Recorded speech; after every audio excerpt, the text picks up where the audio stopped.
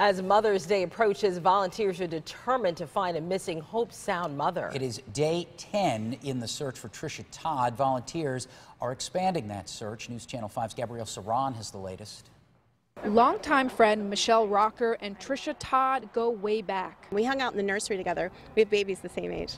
Michelle says every day since Tricia's disappearance has been a struggle. I just lay in bed at night thinking about, am I doing everything possible to bring her back?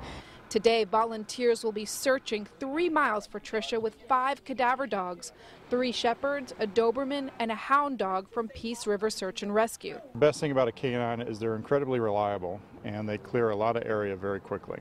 They'll also be handing out these flyers in neighborhoods in North Hobe Sound. Michelle is hopeful there'll be a break in the case. Every day I wake up saying this could be the day, and I'm going to keep believing that. She wants Tricia's 2-year-old daughter to be with her mom on Mother's Day. With it being Mother's Day weekend, I think it's affecting me even more. Volunteers will continue the search through the weekend. Gabrielle Saran, WPTV News Channel 5. A Fort Pierce